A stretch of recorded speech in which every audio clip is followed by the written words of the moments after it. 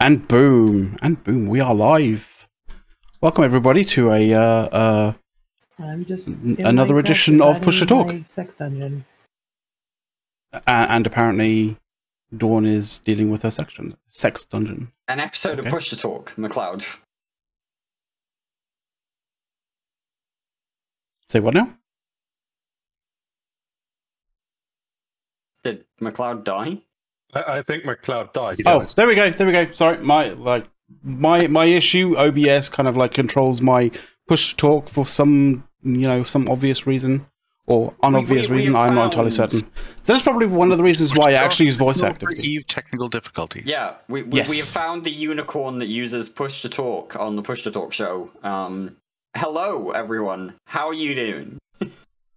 Hope everyone's good. I'm doing okay. We're here. We're gonna talk about Fanfest at some point, but in the meantime, we have the obligatory Dawn rule segment, which means that we can't talk about EVE Online for the next 20 minutes. So how are people doing? Do we want to talk about food or real life? Like what's going on? Isn't there an obvious question first?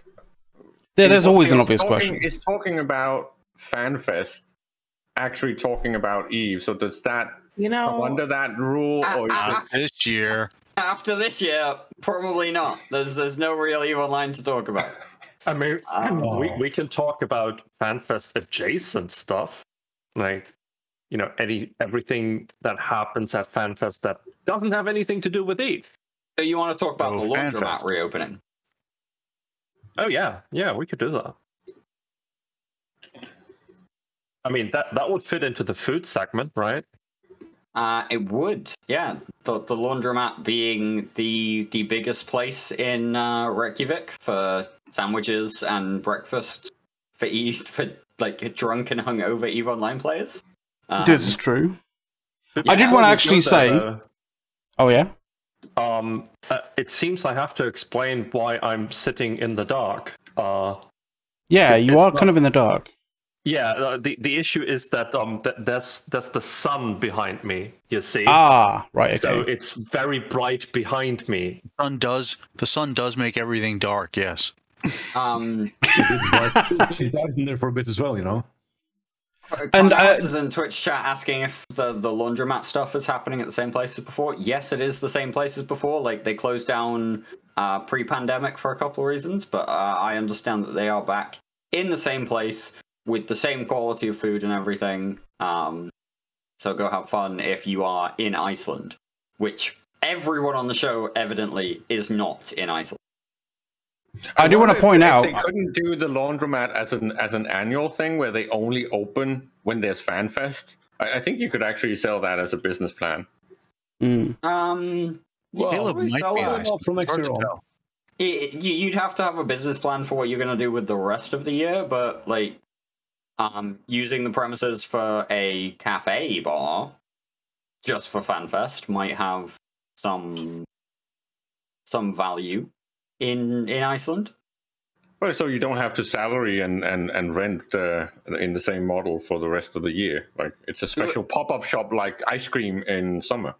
You'd still have rents, but like the salary stuff is a very good point. Doing a pop-up sandwich shop for Fanfest would be cool, and actually something that CCP would probably support as well. Oh, can you imagine if they did that as an actual thing, where every time there was Fanfest, all these pop-up shops with food stuff and carts and coffee things just surrounding the Harper, so we would just go out and just sample all manner of weird takeaway? That would be awesome. Yeah, I mean, I believe the term you're looking for is international cuisine. I have a very serious question for you, though, Caleb. Like, is that worth $5 extra US a month? Has there been a price hike for something? No, surely not. No, nobody would want to change the price of EVE Online, right? I mean, it's like been the same for like almost 2 decades. If you're in the US. If you're in the US. Yeah. I know at least in the UK that like I've had 2 price hikes within the last 10 years, 5 years. We got a price hike late 2020 in the UK. Yeah, and there was also happened. There was also a, I mean, you know, maybe not price hike, but a price change when CCP Unifex was executive producer, because he set at least the UK price for a month of Omega to $9.99, right? Yeah, and that's not unreasonable. The occasional change to price hikes. I say the occasional change to price hikes. Wow, the occasional change to pricing is kind of expected when you have a product that's also a subscription-based product. But I mean, you have to get value from the product that you're talking about, right? And yeah, I also note that we're 5 minutes into the show and already ignoring the Dawn rule. So maybe we should just No, now we're talking about sandwich prices. Yeah, of course. Sorry, my bad. I mean, Unifex did say that the sandwich price in the UK should be $9.99. I thought that was quite high. That's a lot for a sandwich. Yeah, you know, what's your preferred flavor of sandwich? Though, let's go around the room. Preferred sandwich styles, guys. Horrendous? I like a nice Italian hero. Yeah, heroes. I have a vague idea what that is. Are we going cold cuts or are we hot sandwiches or either one? What's the classification we're sticking with? Is it a sandwich? If yes, then you can claim it. But you're jumping in ahead of Caleb there, Dawn, and I don't appreciate that. That's fine, because you have to remember when you ask about sandwiches, in my case, they have to be open, so I can wait. You wait. So Caleb has sandwiches without bread. No, they're just one piece of bread and then the topping on that, and no bread on top. In other words, so if you sandwich, would you call a panini a sandwich? It's got bread. I'd call a panini a sandwich. Are we going sandwich wars already? But you have a panini press, so it can be like quite hot, right? So I'm just thinking, if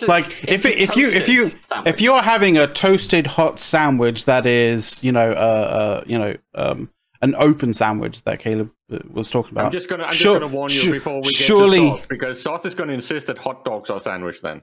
I was just going to say, because surely a pizza is technically a sandwich in this regard. Come on. Why would a pizza be a sandwich?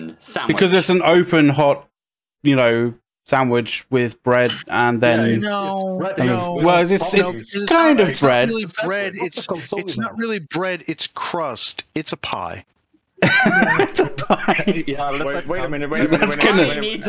McLeod is from the UK. I am pretty sure that pies are like closed and have a lid, right? Yeah, yes. They have a pastry lid. So you're wrong. It's not really an open top pie. Pie doesn't need to be closed.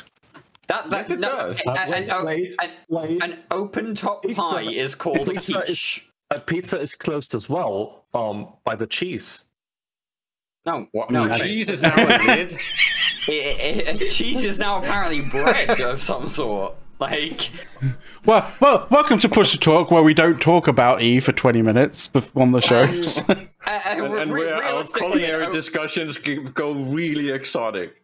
An open top pie is actually called a quiche. That's it. That's the end of that discussion. A quiche is an egg pie. Oh, it's so funny. This is where the Atlantic thing becomes an issue, because things in the normal world and things in US are not the same. I mean, if you guys thought that the real kind of heated discussion when it comes to cuisine is pineapple or not pineapple on a pizza, we're basically showcasing you that there is a lot more conversations around cuisine that you could have. Okay. Look, Caleb. The details matter. Hang on a second, guys. They do. I just want to make this point really quick. Caleb, before you start talking about, the real world and then the U.S., just remember, if not for us, everyone on this show would be speaking some form of Germanic language. That's harsh. Like English, you mean? I'm pretty sure that the language you're speaking is kind of semi-Germanic as well. It is. It's really even is. worse. It's 90% Old Norse. Yes, right? very good, Caleb. I'm helping the audience. I know everyone. I don't think the audience needs help. They're fine. They're fine, dude. I'm looking at Twitch chat real quick, and apparently we're going downhill and are sponsored by CCP. Bad Blood Studios is having fun with that one. Well, I mean, if we're sponsored by CCP, we're fine in terms of currency and money, so like we're good. but We don't need to monetize. We would be speaking Icelandic. Yeah, Deodorant suggesting that we'd be speaking Icelandic. Why would no? We might actually have more dev interaction if we were speaking Icelandic. Well, we would know what they were about. Sorry? Okay. Someone should remind the Icelandic people when it comes to the language that the rest of the world has actually evolved and they're still stuck like 1,000 years in the past. I was going to say if we want to try and get some of that Icelandic sponsorship money, Caleb, I need you to get drunk and start slurring your Danish. You think that's going to sound Icelandic enough? Slurring his Danish? But Danish is already slurring your Swedish. Yeah, I was about to say that I think it would be better if we got Wibbler to get blind drunk and slur his Norwegian. That would be closer. Actually, when I get semi-drunk, I can kind of understand Icelandic, and then when I get really fucking shit-faced, I can actually understand Danish. I was pretty sure Wibble's already drunk enough, but I wouldn't have known. Like, I'm trying to catch up to Dirk, and it's a bit of a slog. That's a fucking race that's gonna kill you. I know there's the joke of if you want to talk Danish, you just put a hot potato in your mouth. But how does that work the other way around? If you want to understand Danish, what do you put a hot potato in your ear? You take the potato out of your mouth. You need to smile and nod a lot until you actually figure it out. It could take a while. All right. But to you, Wibbler, isn't that like almost like a pickup line? That's like your strategy, right? Just nod a lot. I don't know about that. I would like to point out the elephant in the room that yes, and people who saw the ping, yes, we do have a Wibbler in the chat. Well, not even in the chat, in the actual show. What am I talking about? Wibbler in the wild. Yeah. Well, yeah, I mean, I decided to drop Fanfest this year for obvious reasons, and I figured I would rather hang out with you guys and talk mad shit about not Eve things at Fanfest. In other words, poor life choices were made all around. Poor life choices are always being made. That said, Wibbler, you are going to be with us in Berlin. Oh yeah. Oh hell yeah. And just for any goons in the chat, Berlin is apparently shaping up to be the FanFest equivalent. I've managed to identify about a dozen people who went to Iceland for FanFest, compared to the nearly 70 people who have decided that Berlin is a thing. Should we start doing actual advertising and artwork and stuff? Because I really like the naming that Arendis gave the trip. I don't want to do artwork and what was that name? Organizing because the Aufwiedersehen. Oof.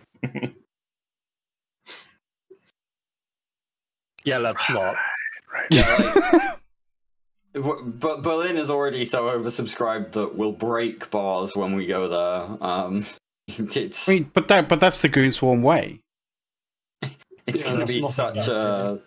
It's going to be such a fun time, but holy shit, I'm not sure that we want to like make it more efficient. Like there's Goon Rush Germany. I mean, there's the anecdote of what happened at one of the Vegases, right, where you guys like basically almost drank a bar out of business. We literally did drink a bar to run out of a certain type of alcohol because we all kept ordering the same drink. They had to go to the other bars in the casino to get more of it so they could keep going. What did you buy? Do you remember? Blue balls. Oh, God. Oh, that kind of thing. Weird creamy blue drink. It's a weird cocktail. But it was good. Yeah. Are you talking about pos fuel? Oh, yeah, just check. Oh, yeah, I gotta have to make that. I don't know if it was like delicious. if it had gin in it or something, but because normally I don't like gin, but there's no gin in this. Okay. There's a lot of gin in Wibbler, but there's no gin in that drink. We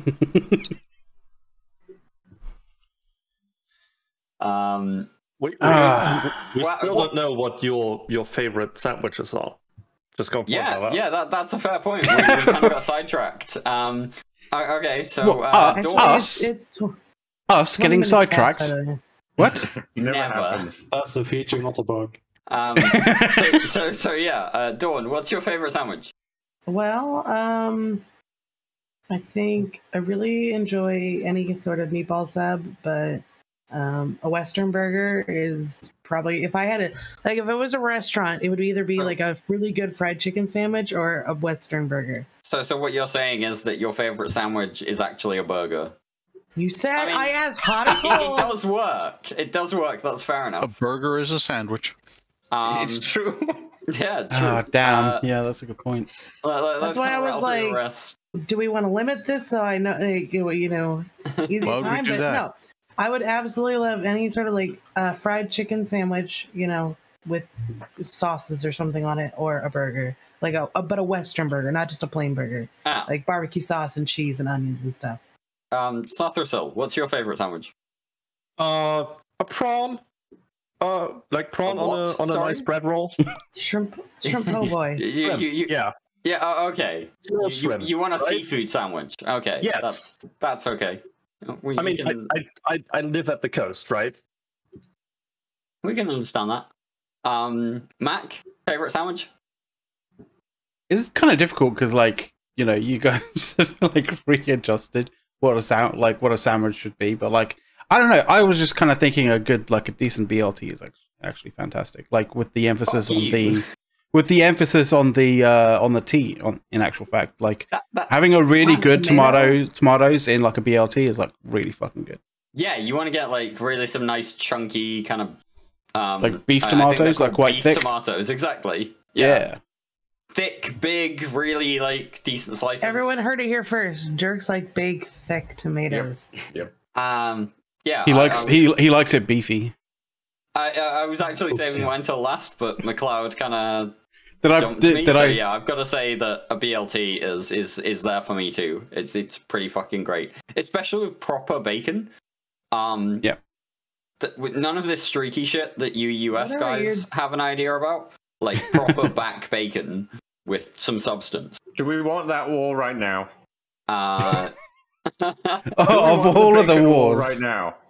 So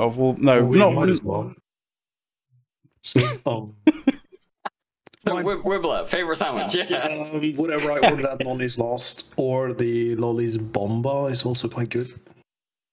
You're gonna have to explain that. Yeah, last time I had it, I was so drunk I couldn't see, so no, I'm not gonna explain that. Yeah, I've been that drunk. Okay. Yeah. I was at Vegas the first night, I think my Friday night maybe. We were so drunk. It was only 9 o'clock. So drunk that I couldn't not be cross-eyed. I was completely aware of everything that's going on, walk around just fine. But my eyes were just like, you're going to be cross-eyed. And I'm like, I can't read shit. If I had a sobriety test, I would have failed just because my eyes were just locked, stuck, cross-eyed for an hour and a half. I have to interrupt. Friday is not the first night in Vegas. Wednesday is the first night in Vegas. It might have been Thursday night. I don't remember. I know I got in a Thursday night. That's right. But yeah, I didn't Wednesday is the new Friday. In Vegas, every day is not the new Friday. Well, no, because it's going back to Friday, Dirk. But there's a thing in Twitch chat that suggests that we can't let tacos in. This is push to talk. We can do whatever the fuck we want. Thank you very much. Oh fuck, tacos! Oh no, that changes everything.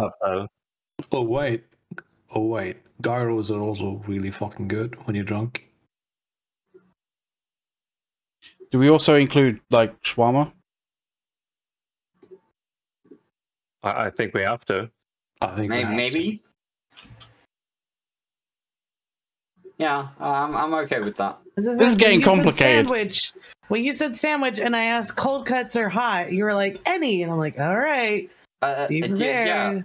The thing that really got me was Caleb's open sandwich. Well, I've actually upgraded that one just for sauce, right? I think I'm going to go for mine being beef Parisienne, which is basically like a patty on top of toast with a lot of garnish stuff, which is like pickles and raw onions and pickled beetroots and capers and a raw egg yolk.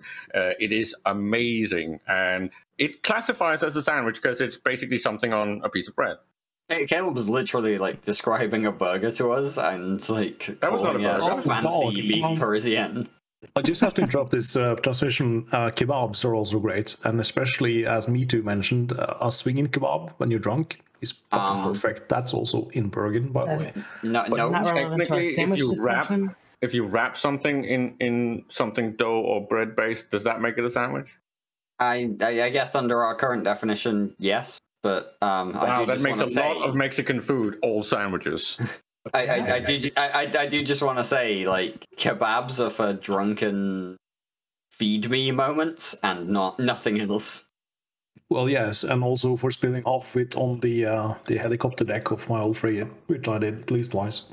So we can actually show you what a good kebab is like when you're in Berlin, like one you can enjoy while being sober. If you can give me a kebab that I can enjoy sober, I will be impressed.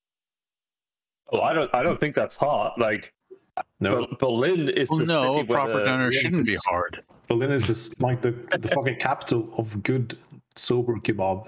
Yeah, it's where the doner kebab was invented, right? That's so good.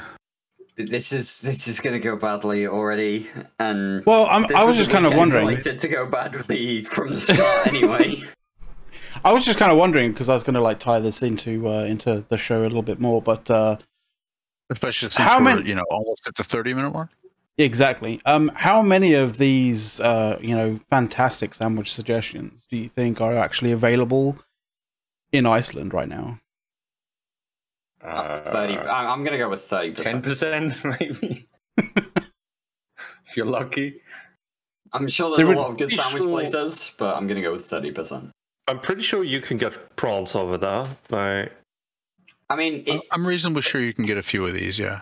Their biggest industry is fishing. I'd be surprised if they can't get prawns. Yeah. You would be surprised. I'm gonna have to find myself a fucking kebab tonight. Oh dear Lord, we've already corrupted Wibbler. Yep. Sorry about that, Wib.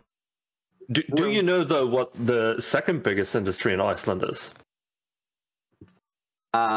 It's probably CCP, given the way that they keep staying in Iceland. It's aluminium smeltering. Oh yeah. What? Oh, I would not have expected that. Because they have very cheap electrical power, right? And you need a lot of that for aluminium. I'm sorry, from what? geothermal. Arenas and I are over here going, what? What is this weird? Yeah, sorry. For the Americans in chat, aluminum smelting. Oh, you mean the accurate term the metal was originally given? Oh God, here we go again. He's going down that path. You spelling error. But it's spelled the same. What are you talking about? Look, the accurate one is the one that the English person said. Okay. That's not accurate. Yes, it is. It's absolutely accurate. You know how you can tell it's not accurate? The same way, Dawn. You can tell it's accurate because the cats are even disagreeing with you, Dawn. Yeah. You can tell it's not. You can tell that one isn't accurate because an Englishman said it. Mm-hmm. They don't know how to pronounce it. And an Englishman said a word in English, but is apparently wrong. That's what we just heard here, guys and girls. Thank you. That's absolutely true. And I can prove it, Dirk. I couldn't make head or tails of that. Remind me how it's pronounced in Greek. But it's not, because it's not. I'm just saying. I'm just saying. Dawn's cat was right on cue there. Yep, that really was right on cue. She always is. Yep. Dawn says a word, and the cat gets involved. Look, Dirk. But- Here's how you know the English person had it wrong. They added an I, not a U. It's true. It has enough U's already. That's not my problem. That said, I will use this as a blatant shoehorn segue. We are 28 minutes into the show. Do we want to talk about some Eve stuff? We should. Probably should. Alright, so if we want to talk about some Eve stuff, here's a serious question. The fuck is there to talk about? I'm wondering Where's our where. biggest announcement ever? I'm wondering if Dawn is actually alive or whether she's just been killed by a cat. No, she's fine. Well, I Here, mean, I'll- this was without a doubt the largest announcement of content release in Eve's history. We saw it during the keynote. No, sorry, during the opening ceremonies. Okay. All right, yeah. I'm looking We forward to absolutely this did. Justification. We absolutely did.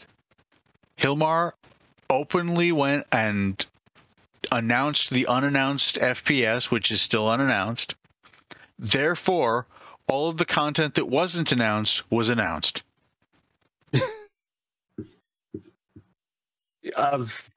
In not making sense, that almost makes sense.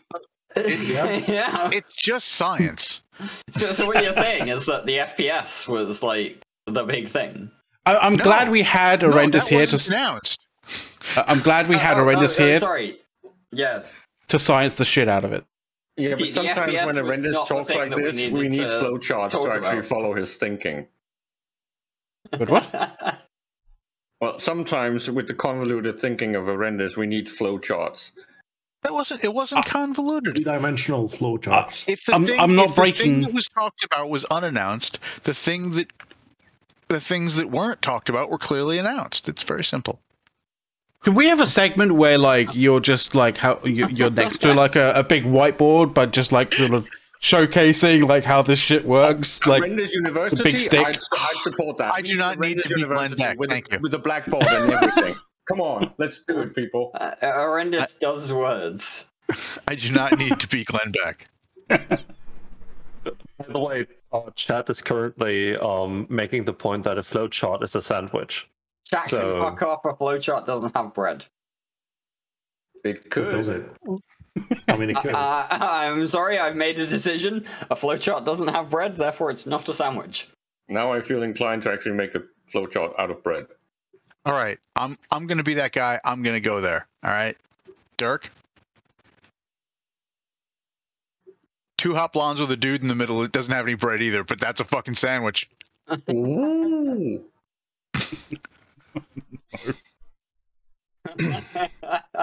Now we just need chat to start asking for sauce.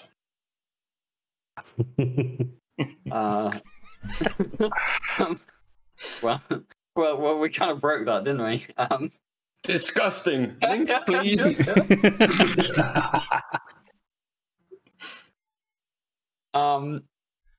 But no, Anyways, I was more on the page of they had promised us these big announcements, and of course, coming out of the war, that was very reminiscent of something about big promises and stuff. And well, that's basically where we went, right? It was gonna be big, didn't really show anything big. but Caleb, everything new that comes to Eve is going to come via the medium of storyline, faction warfare. Are you not hyped for changes to faction warfare? I actually am pretty stoked about the faction warfare changes. I think faction warfare has needed these changes for a long time. Faction warfare needed changes a lot longer ago than they've And delivered I'm them. going to double down on the positive there, because the whole thing with Arc and the way of shipping things even more inside the game, I think is actually really, really good. I like that. I like that they are really like ramping that thing up, because it's been in the background a bit in the past, right? With the teasers in the storylines and stuff, where it was very obscure and only for people like Ashtarothi and that crowd. The fact that they're putting it front and center, I think is actually a very, very good move. I gotta say though, I did enjoy CCP Aurora's presentation. but it feels very weird to spearhead your FanFest with something that's going to go into the design phase next week. But who's going to design it? Aurora. It's gonna be designed by committee. Well, no, clearly it's going to be designed by CCP Rattati. Oh yeah, good point. Just like the AT. Only if it No. Whoa. If it works. We have to be we have to be very clear about the AT statement. The person who got on stage and claimed to have done the work for the AT was CCP Dopamine. Right, my bad. I apologize to Rattati. We can't slate that against CCP shit the bed Rattati. But wow, that was harsh. But at the end of the day, it was CCP Aurora who actually made the AT happen. So, yeah. You know, CCP, you can't mod me on this fucking show, I guess. Have fun. To be fair, he may have rubber stamped it, so, you know, therefore then he gets to take credit. Because if he didn't say yes... No. You aren't doing this. That's how bosses work. Like, that's how bosses work. You do all the work, I get all the credit.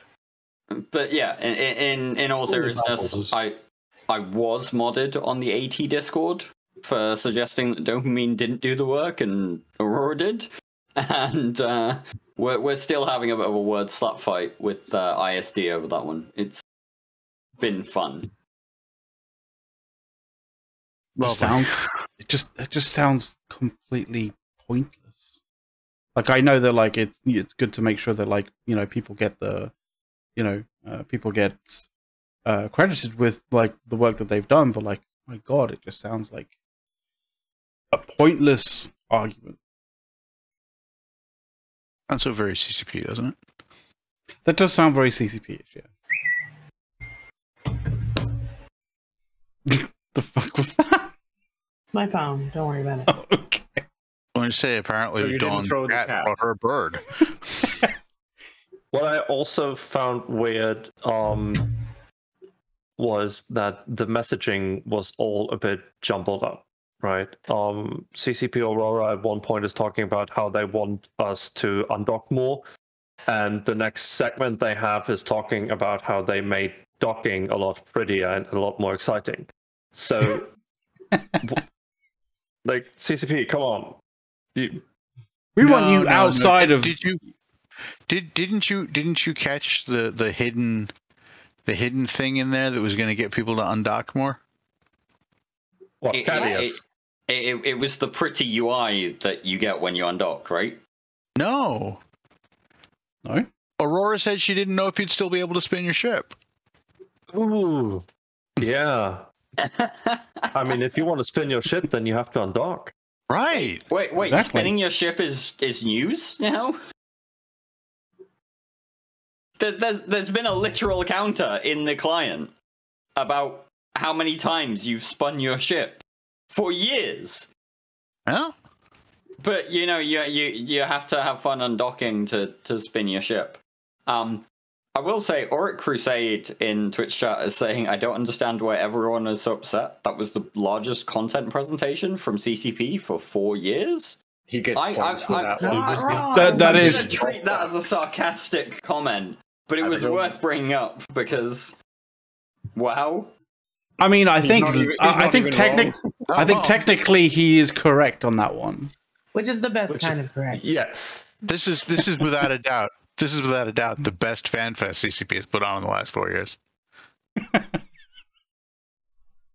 How many FanFests have they put on in the last 4 years, Horrendous? So let's continue. As of now, one. Let's continue with the things that we were actually enjoying. We were enjoying things? I actually had a lot of fun with CCP's CCP Games. Oh. I did not see it. Well, it had less tight fitting clothing and less lube, so I was not as impressed as I was with the original. Yeah, no lube, no spandex. Exactly. Well, what the fuck? Disappointed. I did like all of the jabs, the the hosts were doing at themselves, basically. Yeah, So we would I would- like royalties from Convict because he kept using a lot of one-liners that I'm pretty sure originates from Push to Talk. Yeah, like Convict. We had the theory that you were keeping notes from all of our talks we had, but I think we have the confirmation now. Yeah, thank you. Yeah. We'll take our royalties in, I don't know, not actually Interbus coins. who gives a Interbus shit? coins. No, Yeah, no, well, no, Caleb. Interbus Caleb. coins, yeah. Caleb. Interbucks. Interbucks. Yes. That's so much better. Horrendous, just so much better. Interbucks crypto. We need to just call it Interbucks. Yeah, that's what I said when they announced it. Like, Yeah, exactly. Like, I'm not taking credit for that. That was Well, I've already renamed them. They are actually CCP PAPs. CC Paps. CPAPs, what? CC PAPs.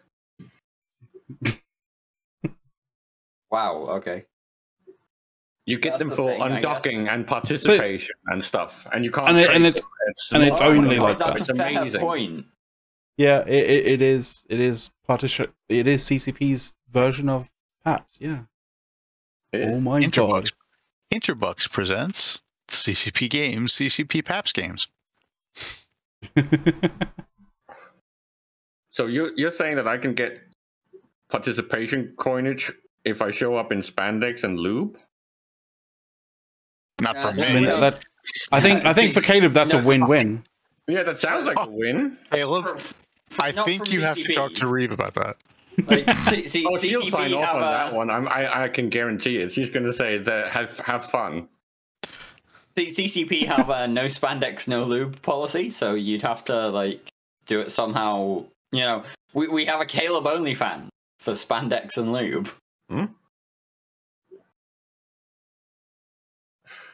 There could be a guest appearance with Dirk if I can convince him to have some docking games.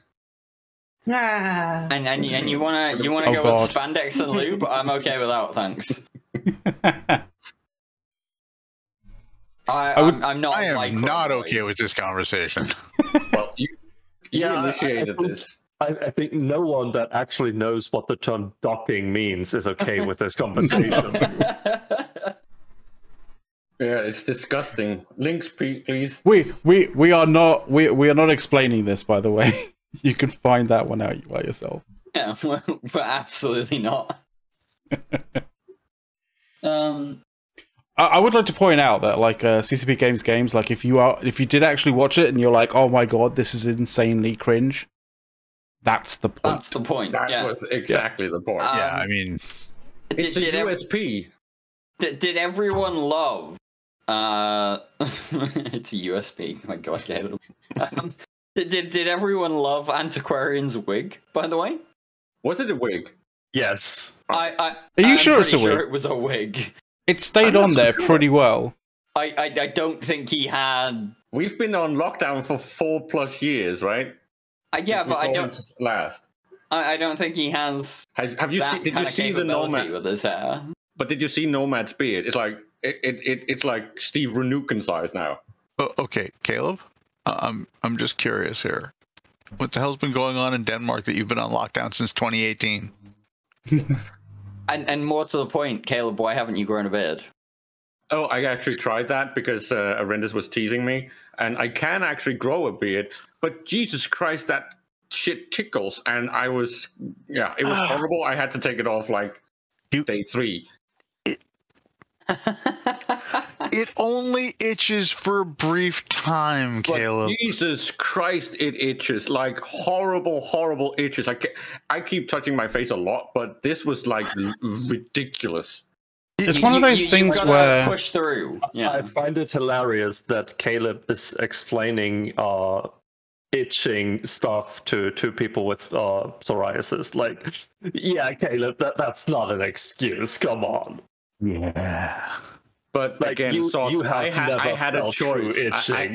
If you had the choice and you could make it go away, wouldn't you do that? I do have a choice, and I do make it go away. Yay, topical steroids. Oh my god. I'm not going there. Well, we have all the time in the world to do. Mostly.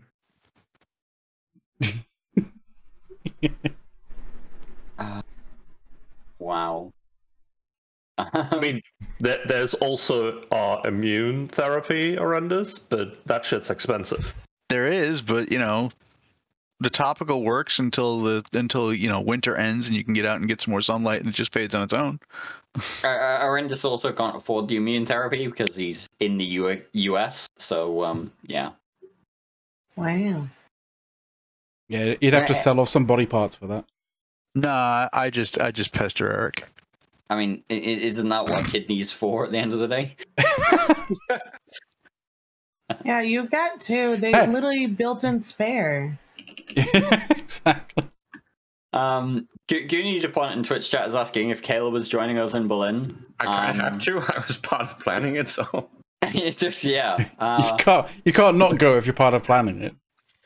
Also, I have the perfect hotel, straight with the door into the zoo. It's going to be grand. Caleb loves his animals, so yeah, Fuck. great for you. He's actually got a zoo hotel, yeah. Yep. That was a remark for Dawn, if she's actually still around, because I'm here. she agrees with me that that must be the most awesome experience, that you get a pass for the zoo and you can go straight from the hotel into the zoo with your private entrance. Yeah, I suppose, I agree. given that we've mentioned Berlin a little bit on previous shows and we're talking about it now, like, we should probably talk about what Berlin is a thing for, right? Yeah, why not? Well, it's a city in Germany. But yeah, at the end of the day, we're a bunch of goons watching the show and a bunch of people kind of like here talking about it. We're going to Berlin in the middle of July, and holy shit, we've got a lot more people than wanted to go to Fanfest for it. We're going to take a weekend and have a proper goon meet. What does a proper goon meet mean, Sothris? It involves a lot of alcohol, I can tell you that. And paddles. How do you plan for a proper goon meet? You don't. It happens organically. Yeah. You just go wherever the group fancies going, and you find yourself in places you didn't expect to go.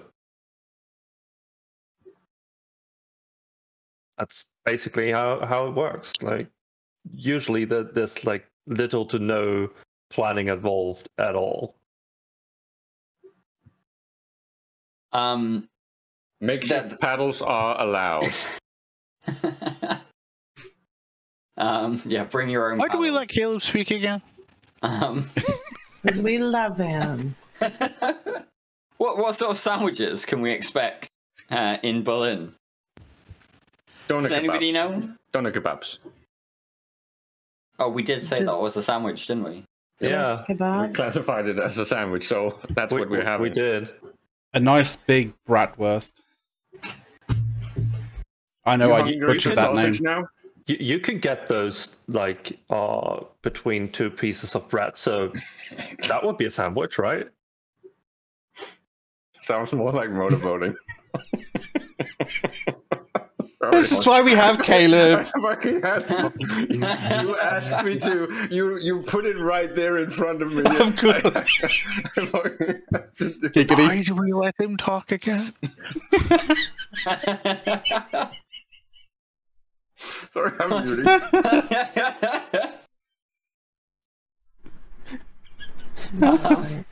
I guess we let him talk because he makes us laugh. Now, Exactly. side thing. They talked about the faction warfare revamp, and I remember we were talking about it yesterday, that people were thinking that maybe it's how they're going to do Sov Warfare 2, or be similar to how Sov Warfare is going to change. Yeah, it sounds like they're kind of going down the path of letting Aurora revamp the whole standing and sovereignty system with the faction warfare changes. At least that's what I took away from her presentation. And it sounds kind of interesting. It's very much some of the things that we've talked about before, that standings as a system had been left. Yeah, exactly, like to rot, and with no actual functions, and the functions that they had were abused, and this was pretty much, horrible. So the fact that they might actually fix that would be great. I mean, once again, getting your hopes up, man. The thing that really gets me about any sort of nullsec changes is that they've talked about these story arcs and the fact that there has to be a lore explanation for the game changes. And I think that's more those have to come through the medium of faction warfare. How the fuck do you do soft changes through the medium of faction warfare? Serious question. Leave that to the lore nerds, but it's kind of an interesting way to stagger it, right? And manage expectations on how fast or how slow they can implement monumental changes like this, because this ties into what they talked about with taxation, right? Even though that has a little bit of a horrible thing with the whole taxing of LP. How about we just get rid of bind on pickup bullshit in the game entirely and just make LP tradable instead of this crap? I think taxation changes are going to be great if they can get them to work. But of course, Horrendous is going to remind me that it's CCP making it. So I don't know. Why would I do that? I don't know. You usually do that. I've done it enough that at this point you do it preemptively for me. I don't need to. That's the point. It's also why I'm not allowed to talk about slots anymore. After the conversations you've been initiating here, you're just not allowed to talk about slots on general principle.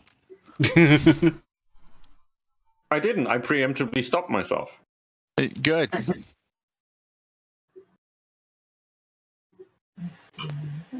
As you should have. Anyone pay attention to CCP talking about the MPE for like the 10th time? Wait, sorry. Are they doubling down their efforts towards the MP? No, they're what they were talking about was that they are continuing to expand the air NPE in ways that are basically slowly taking over the career agent space, which is a good thing. I mean, having the career agent stuff in a much more useful and intuitive interface that has better qualities for player retention is a good thing. My only issue with that is that once you finish that, you slam into the actuality of Eve, and suddenly you're going, why the fuck am I playing this game? I want to get back to the one I was just playing.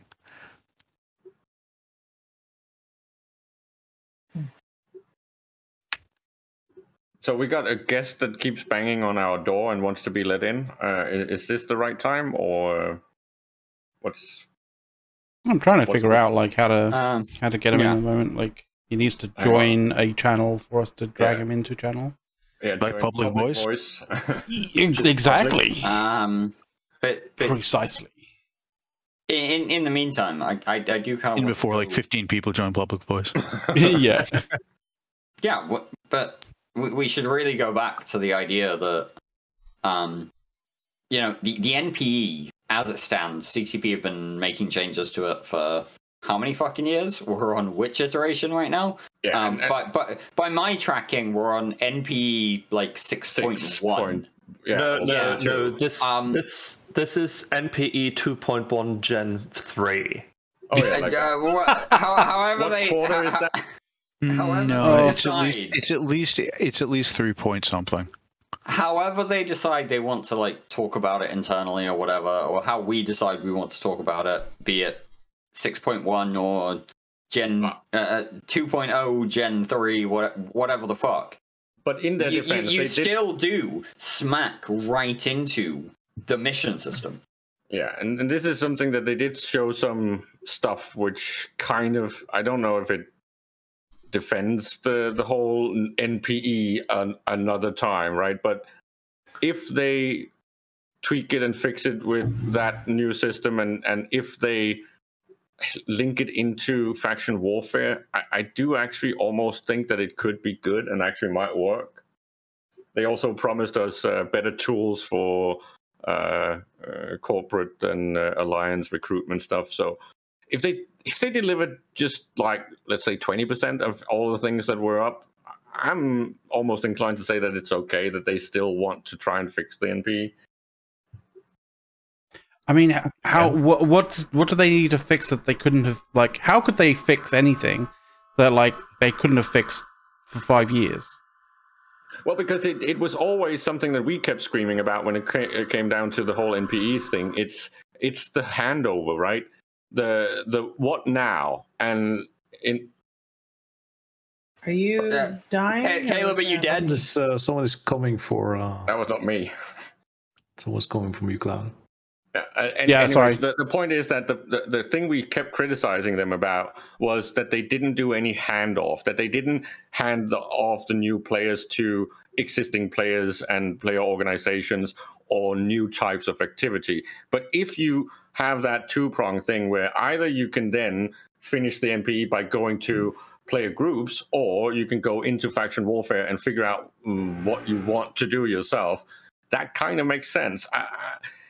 Again, with the horrendous caveat, it's CCP doing this, and they do have to actually deliver something that works. But this actually does make sense, and it's something that I think we said to them every single time they did an NPE. We screamed this at them. You're using me as the excuse for a lot of your negativity, dude. Hey, if it works. I'm going to shout out Karanis in Twitch chat, or Karandis, sorry, in Twitch chat, mainly because he's quoting me from the article that I wrote, and I'm absolutely up for that kind of self-promotion. But he's quoting a thing that I wrote in 2019 and kind of reiterated in an article that I published yesterday morning, which is that given enough time and enough typewriters, monkeys could write the works of Shakespeare. And it seems like EVE Online is trying to throw a lot of monkeys and a lot of typewriters at what the fuck could happen to EVE Online without actually having an idea of what the fuck should happen to EVE Online. Yeah, and Bad Blood, I just want to defend myself. We talked about things like shitting the bed earlier, and I do actually, when it comes to EVE, suffer from something that's similar to battered wife syndrome. I've been around here so long that I kind of don't understand and get all the criticism all the time. I don't really know how to leave. Yeah, I think everyone in this channel has some sort of version of what is it called? Stockholm Syndrome, when it comes to EVE Online? Yeah, I think that's quite accurate.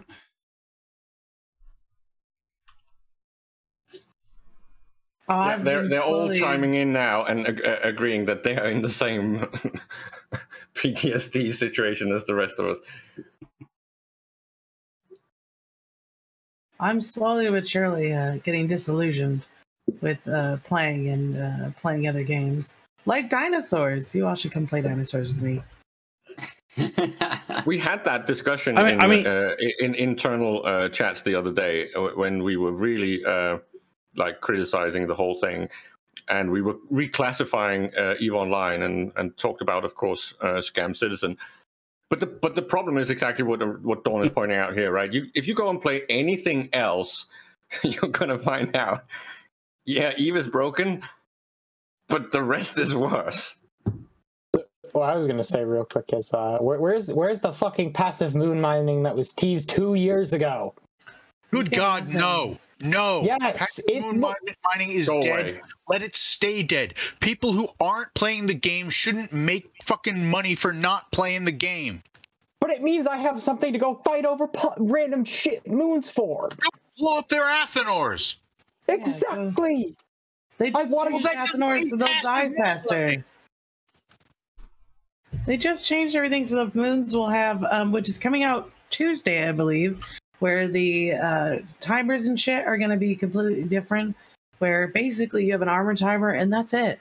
Other than that, the things can die very quickly. So now you can go fight over those Athenors and you only have to return once like a boss, which is the exact same as passive moon mining. Other than that, they don't get free money. Like passive moon mining is not going to get you more fights. No, the whole thing about passive moon mining previously was that it gave alliances a direct income, and the other thing as well is that it had a very short conflict time. You could reinforce it one day and come back the next and have a fight about the thing. But I think you don't have within that the age without of world pauses. structures. It was completely different. You can't compare it. This is when everyone keeps talking about that passive moon mining. How the game worked back then was so different. You can't do that now. It will break the mold completely. Also, I just wanted I'd just like to point out one thing. Passive moon mining wasn't fucking passive. You had to go around and refuel these fucking bosses and pick shit up. And a bunch of logistics legwork.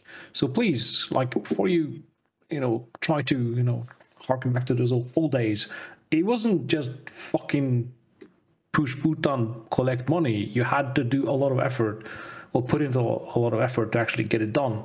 And it also spawned unholy things like 250 plus POS reaction farms, because who the fuck wants to sell his raw moon goo? That's bad profit. Yeah, the reaction farms were insane. Who would do that? Run a reaction farm with like more than 10 POSes with? Like, come on. I don't know. I don't know, but I may have been guilty of doing that, and it made us a whole boatload of money. I mean, Soth has a fair point. No sane person would do that, but nobody in this channel is sane anyway, so we're okay there. High-level e-players are not generally known for their sanity, just saying. Yeah, and again, the one thing about quote-unquote passive moon mining is that it's a conflict driver, and it's not a conflict driver between opposing sides. It's a conflict driver within structures, right? Within alliances, within coalitions. I mean, how many coalitions have we seen split apart because of quarrels over moons? I mean, just think about the whole CO2 deal. That happened over moons. Well, not entirely, but it's a pretty good summary, I think. The bit about CO2 is that they had the financial director that were embezzling like criminal amounts of ISK. And just to Mike's point with the whole upper management and alliance level income, well, if they fix this taxation thing to an alliance or a corporation or upper management, ISK is way better than fucking raw materials. But Caleb, to steal a quote from CCP Retati live on stage earlier today, you should reward good students for doing things at school. Oh my god. That's a direct quote. Those are words he said on stage during his like Living Universe presentation or whatever the fuck. Like,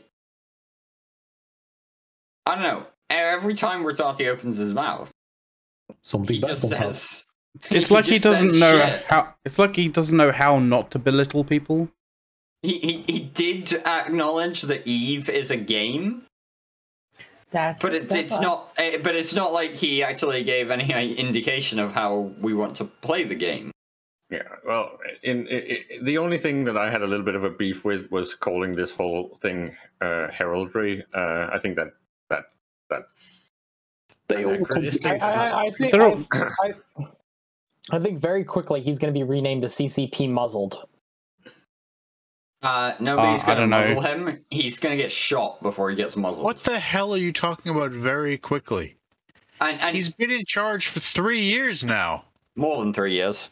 And when I said he's going to get shot before he gets muzzled, what I mean is he's going to get fired before he gets muzzled. I'm not condoning or encouraging any sort of real life violence. Please, like, nobody take anything about that. Yeah, exactly. But don't be a dick.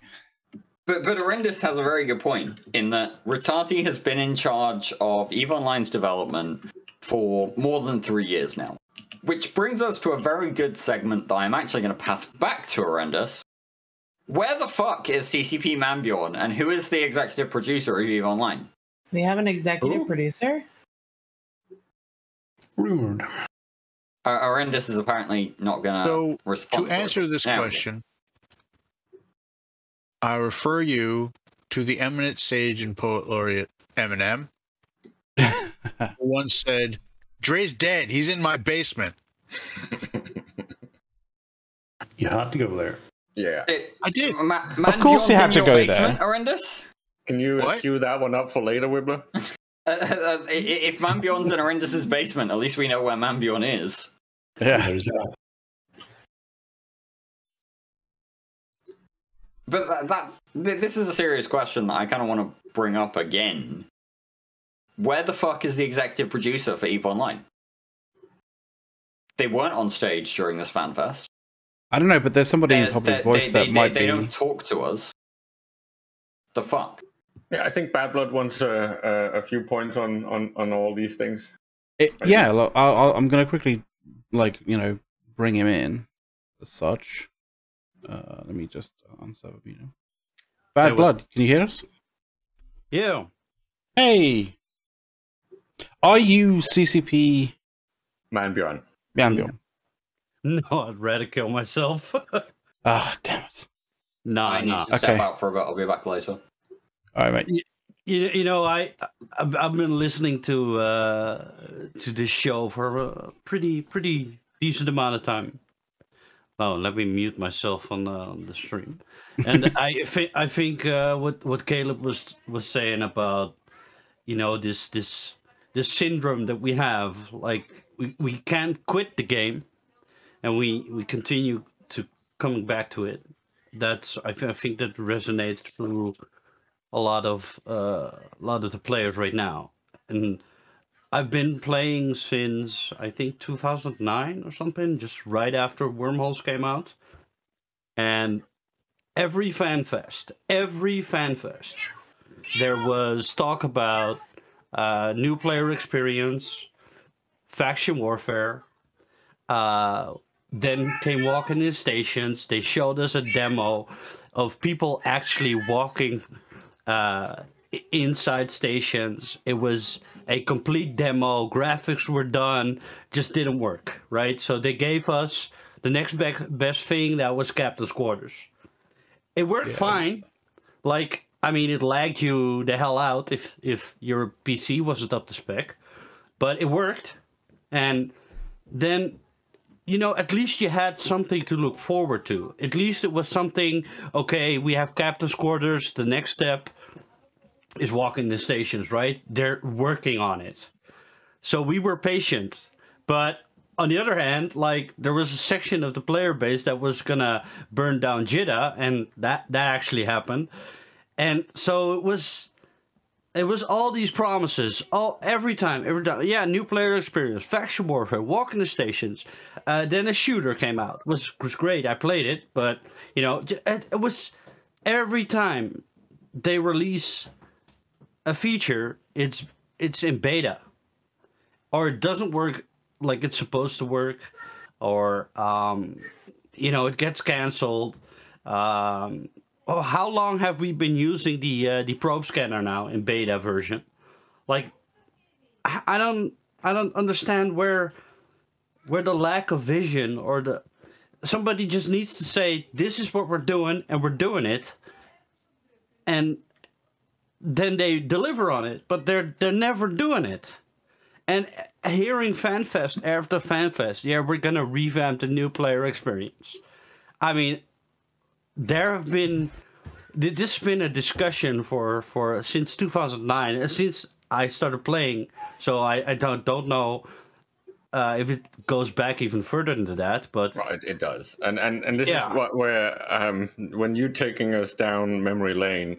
I think a few years back, when we were still doing talking in stations, we started using and throwing around the term torphiphobia, which is basically that doing the grand visions, that was always the thing for EVE Online.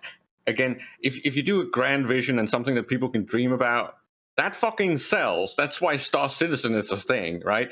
You don't even have to deliver 10, 20% of your promises if you make your promises big enough. And even then, because of the promise of, oh, it might come next year or next year, this is the whole just wait till FanFest. It's like, that was what we were living on back then in the Torfi France era, right? Because we had the dreams. We hoped that maybe next time we're going to get the big stuff and the cool shit and the walking in stations and cities in space. But after we lost Seagull, I feel like they completely lost their balls, and they don't want to dream anymore. They don't want to overpromise anymore in the fear that we get mad. Well, I think we get more mad when you don't promise anything at all. Yeah, I mean, I think what happens is the CCP Seagull was, you know, love her or hate her, at least she delivered on a lot of promises. And some promises were good, some were bad, you know, some people just hated her guts, you know, whatever. What you could say about her what you want, but she delivered at least a good chunk of what she said. And even the release cycle that she announced back then was a good start for something new. And then all of a sudden, I think she had a child, and then she disappeared. Yeah, and that's and I think we don't have to talk too much about that. But as Krasov is saying, he'd rather not have any promises than be lied to. Well, it is not a lie if you have a dream and a vision. Whether you can attain that is up to circumstances and technology and cash flow and skill sets and stuff like that, right? But if you don't shoot for the moon, you're not going to get off the ground. My issue is with a lot of the sort of the kind of visionary sort of aspects of it is when you have that vision and like you know your team is kind of set to kind of go that direction, but then when you know essentially a new lead kind of comes in, replaces the old one, like generally they tend to have a different vision. They want to go their own direction, and the visions that we were kind of like hoping for and praying for, like, you know, on the previous kind of instance, like they end up basically being either just completely removed and not even realized at all, or they're like sidelined into something that is just essentially like they just end up being really disappointing. Like, for example, like when if we're talking about Seagull's kind of like tenure, right?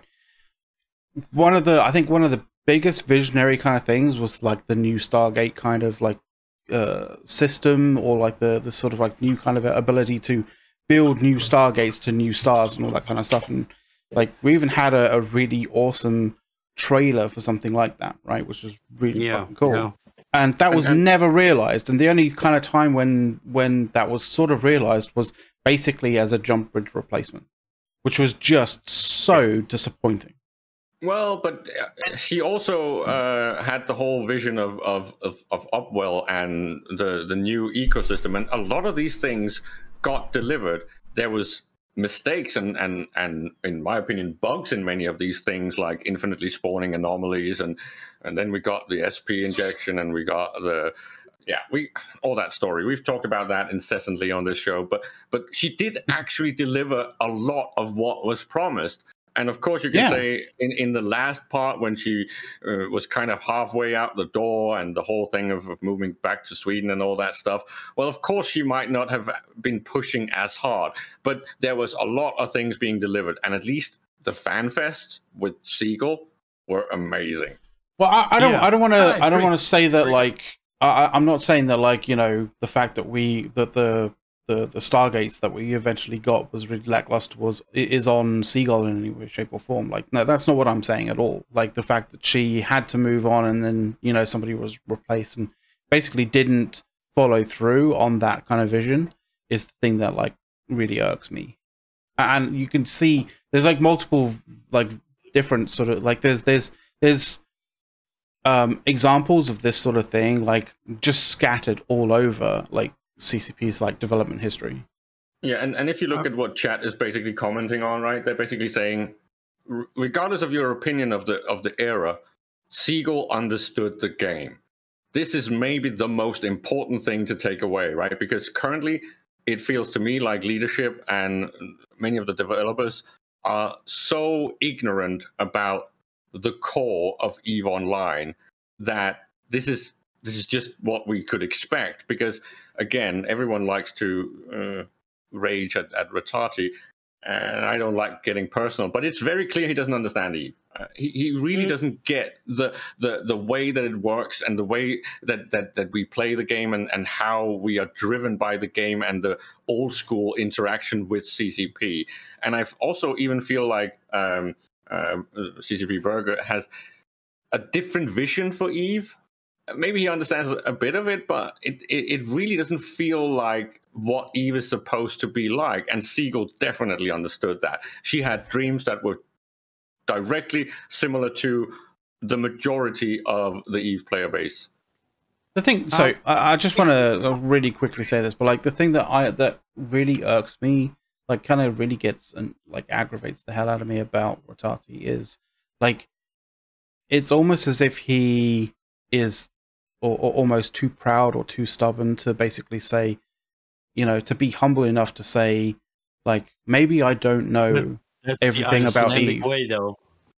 It kind of maybe it is the Icelandic way, but like, I mean, you can't just kind of like use that kind of excuse, like especially when it's, you know, fundamentally hurting the company, you know, fundamentally hurting the IP, you know.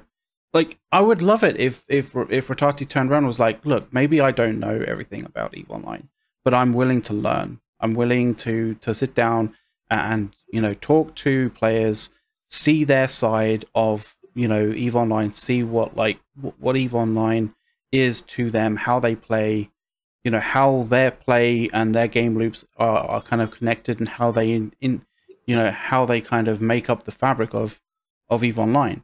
But he doesn't. Well, and let's remember that the flip side of that is that instead of always talking about arrogance, the flip side of that is also shame, right? It might be that he is afraid to admit these things. He doesn't know what the response will be if he admits that maybe he doesn't fully get it. Maybe he needs to ask someone. So it's got a lot to do with more about pride and shame than necessarily about arrogance. Of course, it ends up as feeling a lot like arrogance, but most of the people that act like that are really doing it because they're afraid. I'm reading the. I just want to say something real quick. As far as all of this goes, all right. As far as, you know, well, Siegel outlined this vision, and it feels like, you know, we're moving away from that, but and new people come in and have a different idea. That's all great. That's all fine. Generally speaking, when a new head developer comes into a game like this, like Manbjorn, or Ratati, if director of product means that he's actually in charge and the executive producer isn't, I have no idea, because, you know, clarity is not apparently one of their strong suits right now. That's okay. That's not a bad thing. But generally speaking, you have to communicate the new vision. Well, you have to tell people what the hell is going on. And they haven't. If you work out CCP clarity? I'm saying, in many ways, this comes back to one of Dirk's favorite points. Where the hell is Manbjorn? Well, I think that's the problem. It's like CCP appoints a new head of whatever, and a CCP Siegel comes in. She outlines a new vision, and then she quits, and then a new person comes in, and instead of continuing what they were doing, they are reinventing the wheel. And they start something new. And every time a new person comes in, they do the same thing over and over again, reinventing that wheel. And I think that the people who should be outlining that vision are just not at the position long enough to really change what needs to be changed. Like CCP Siegel was in charge for what, like 4 years, maybe less, 3 years, But this is and that's just not enough. And then to have somebody else come in and replace her, that's fine. Okay. But it used to be okay, because when it comes to blue sky thinking and big grand vision, we had people like Hilma and we had Torfi Franz to do the ridiculous dreaming and selling us things that we all knew this is never going to happen. But at least we could dream with them. But that got lost when Torfi, when Torfi left. No one had that creative dreamer position anymore. That's also why we got that weaker and weaker types of Fanfest after that, because no one could really sell that, right? Hilma got worse and worse at it. I think he was busy doing CEO stuff. But the point is, when we lose the dream and the fantasy, then it's really going to be a load on actual execution and the executive producer and actual deliverables, because there is no fantasy anymore. But here's the thing about being there long enough to shape that vision and articulate that vision. All right, Siegel was in there for maybe 4 years. She came in and articulated her vision for the game pretty much right away. Yeah, she came in swinging. Yeah.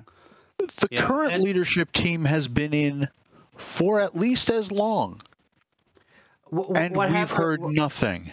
What happened to CCP Fozzie, by the way? I mean, Fozzie was never in charge.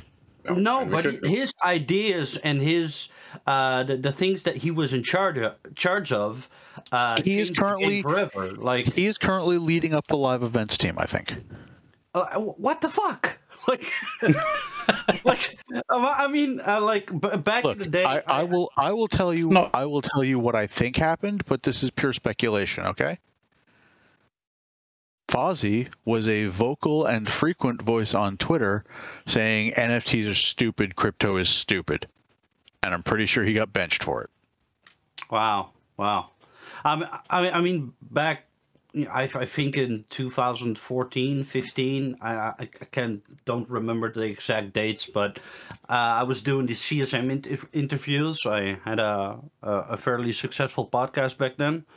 And actually what CCP was trying to do is have a group of players next to the CSM that they would like engage with. Like, you have these like a guy like the Matani, who knows like critical infrastructure of things, like just I forgot the name, but they had a specific name for it, and I think focus groups or something like that, and that's what CSM. Yeah, no, well, it was run next to the CSM. That's what they wanted to do, and we were like really pushing that because we had a lot of, loud voices back then in the community. Like we had 20 podcasts running. We had like all these news sites. You had like Crossing Zebras back then. Eve News 24 was still relevant. I don't think the Imperium.news didn't even exist back then. So that was before that. It was the Mitani.com at that point. Yeah, Mitani.com. Yeah, you're right. And so we were like really vocal about that. And we actually had the idea that we were changing something. But then all of a sudden, all these key CCP people that were, really engaged with the community, they all started to move to another company. I'm not going to name them, but we all know what company it is. And that's when I think a lot of people called. That's also the time where a show like Open Comms disappeared. A lot of other podcasts started to die off. I just that was a period that wasn't good for Eve. And right now, I wonder what's going to happen after FanFest. I mean, if you read Reddit, it's not looking good. Like I wonder where it's going. And well, it's because you need the dreamer, right? You need someone to flesh out what is the long-term plan of EVE Online. Siegel's and any executive producer's role has always been to implement something month on month, year on year, not 3 years, 5 years, 10 years into the future. And when Hilmer has been going around doing other things and getting sold on weird stuff, yeah. Very strange ideas like metaverse and NFTs and crypto and all manner of wrong types of blue sky thinking, basically moving with the rest of the sheep. Well, then when he came back, his vision for Eve was, well, at least to me, it felt like it was dead, like he didn't remember what the game was supposed to be about. And if you look at what the original developers of Eve Online, many of the veteran devs, well, they are now doing other games and trying to start over a similar vision because the dreamers are gone. Yeah, I mean, what do you guys like? What really made me angry this weekend was you have a 2-year period which they call scarcity, where they basically made it like twice or 3 times as hard to provide free income in game. They made it harder to manufacture stuff. Then they have the audacity to increase the price. What do you guys think is going to happen? Like, I mean, they broke it. Well, we know what CCP thought was going to happen because they had it enshrined in their 3-part mega blog that outlined sort of their plan, right? And one of the main factors of that of that kind of vision, of that sort of ethos was scarcity breeds conflict, right? And we all now know that was a pile of bullshit. Well, did it before though? Like the biggest wars were before scarcity. So how could they make that claim? Like, how can you claim like scarcity is gonna breed war when all the big wars were before that period? All the big fights were before that period. Like, yeah, a lot of people. You can't have conflict in abundance. It's not so much about scarcity, it's more about the opposite. It's about if everyone gets everything, there is nothing to fight over. There is no discussion of equality or inequality or anything like that, or even cost or loss. That was what abundance sort of did. So there was a problem and it needed to be solved. The thing is that the plan as they presented it was not what we got, not even close. And you can't fix ecosystem and economy problems with some big ban hammer. That's just not going to work.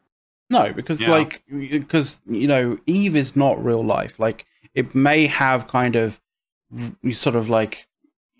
parallels to real life, but like at the end of the day, if something like scarcity breeds conflict is something that is taken from real life. But it has the reasonings why it that kind of ethos works or is understandable in real life is because nobody can just nope out of real life and then come back later, right? Whereas you can do that in Eve. If the game becomes too punishing or too much of a kind of a grind without really any kind of payoff whatsoever, then people will literally leave and go to other games, other IPs, do other things, and that's where that kind of ethos, that whole scarcity breeds conflict, just starts to break down and falter and fail. That's it. That's its weakness, right? Because exactly. In real life, as you said, right, this is about existential threats and threats to your life and things like that, and how much you've got roots and whether or not you can actually leave your home or your country and stuff like that. So these factors are not in EVE Online. I can quit whenever I want. I can just shut it off, right? Or I can easily and streamlessly move to another organization. This is why the similarities break down. But the similarities do work when it comes to how an ecosystem works. It's just that the existential threats and life and death and hunger and starvation and stuff like that does not work the same way. Because if I start feeling like I'm starving when I'm playing Eve, I'm not going to go to war with my next door neighbor necessarily. I'm just going to turn off the game because this is just dumb. Yeah, and so many people have kind of done that. Sorry, go ahead. This does lead me though to another thing CCP talked about during one of the presentations, and that was the DBS that was analyzed, and they showed that the income from ratting has gone back to what it was about 10 years ago, and they claimed that it was a good thing because, look, ratting was like roughly $1 trillion a month in that time, and now it's back to $1 trillion a month. And again, that's also because it's wrong, right? So it's not it's not built the way that they promised at all. What they also failed to show is that there was no data alongside that on how many people were actually ratting and how much time they spent ratting. So yes, it might have gone back to 1 trillion, but we don't know if more people were ratting, therefore getting less for the time they spent, right? And that's one of the kind of interesting things, is that the devil is in the detail, and the issue is that CCP isn't actually, going in and properly looking at the detail of all of the data that they're getting. They're just kind of like, sort of. They take a shooter it. Yeah, they're just they're doing it in such a half-assed way, and I hate to kind of point that out in that kind of way. And, I know that there is. And I know that there is a lot of data. Like, EVE Online creates a lot of data every single day.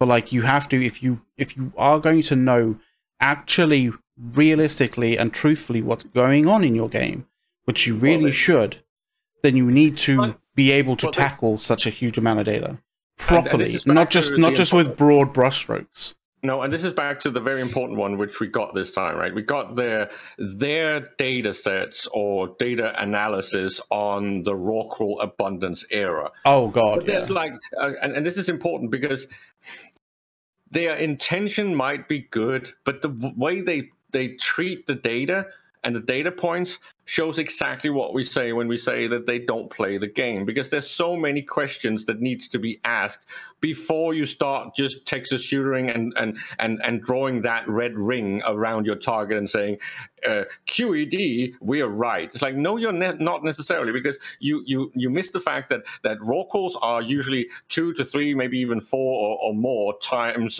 as long out in space, which is actually putting targets in space, which is very important and something that is actually good for the game. So that whole aspect was ignored. The other aspect that's being ignored is, did you go and ask the people that did this and used Rorquals a lot how they did it? Because no one has mentioned infinite spawning anomalies and basically what is called vertical farming, and carrying capacity of one constellation could basically feed the entirety of EVE Online. As Aerith tried to point out to them, it is not just the Rorqual. It's bigger than that. And then their solution is a hunger phase, a literal starvation period, where they basically shut off all the faucets. Like, this is not the right way to control this. You should have analyzed the entire problem in detail to figure out what's going on, because they did not give us data that is analyzed the correct way. They did not tell the right story. It was never really the Rorqual that was the main problem, because it is not the size of the cup. It is the speed of stream from the faucet. I think CCP, to make an analogy, I think CCP is like Cypher from the Matrix, right? He's sitting behind a wall of computer screens, and he's reading and saying, "Oh, yeah, I don't even see the code. I see blonde, redhead, and so on." And he can look at the code, and he can see Neo fight. But he doesn't know how hard the punches hit.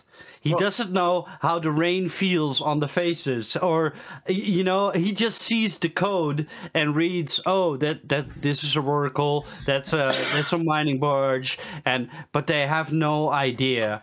But it's a domino effect, right? It was a perfect storm. They kept adding more and more bad stuff into the game, I know that the CSM warned CCP saying, well, if you give us both infinitely spawning anomalies, and then you also give us things like raw calls, and then you also give us skill injectors so we can get into the raw call pretty much streamlessly without any fucking traction or delay, we're going to outproduce everything. And the numbers that he showed, the Delve Miracle, they were warned about this, and the fact that they keep omitting that fact is basically lying by omission, because the CSM said, if you do this, this will happen. If you keep doing this, Aerith also kept saying this will happen, and they just kept ignoring it. And whether that's a trust issue, it might be, or whether it's just arrogance, I don't know. I'm just saying, start talking to the people that actually understand these things and actually play with it every day, instead of, okay, now I'm going to name names. I'm sorry, I'm going to do this.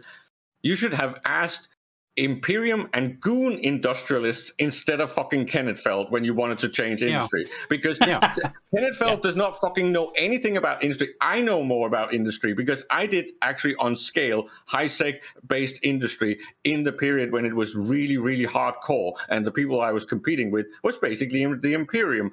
But now we've got this fucking dumb industry changes, and it's like, talk to the real EVE players and not to the fucking face rollers, please.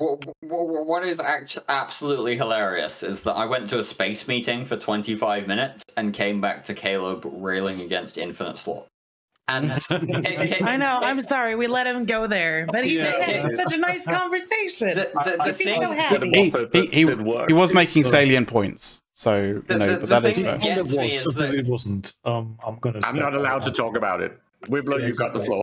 Yeah, thank you. So we disagree vehemently about a lot of things, including slots. But really, what it boils down to is effort, and like spending effort. The most efficient way to get is score whatever the fuck you want. That's basically what it boils down to.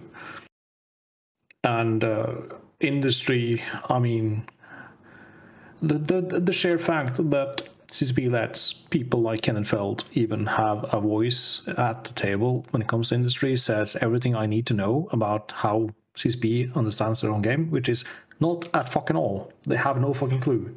They are fucking blind, trying to do something and failing at everything they even attempt at doing, except the stuff that CCP Aurora seems to be doing right now. Yeah, she's looking on it. And actually, I mean, I wasn't going to go into the Fanfest stuff, but realistically, she got hired on as a dev how long ago, Dirk? She was a community manager for a couple of years and transitioned over to a game design role about 3 months ago. It's roughly where CCP Aurora became a game designer rather than a community dev. Right. The reason we know this is because some of us follow the tournament scene, and CCP Aurora was critical in getting the tournament scene back up and running. Yeah, absolutely. The new hire, CCP Zealous, is actually replacing CCP Aurora's role and taking a ton of the work for tournament stuff. So I really hope that works out. Yeah. So back to my point. She presented a bunch of stuff about faction warfare, and I get the impression that all of that, well, maybe not all of it, but a lot of that was her work. It was her ideas. It was very apparent that it was something that she actually cared about, and I think that has promise. With regards to industry and anything that CCP Rotati touches, I think it's just going to turn into shit. I mean, from what we saw, it was concept art and ideas and work in progress, and actually nothing that they showed us was demoed. Even the demo was the undocking stuff, which looked cool, had no textures in it. Exactly. You know?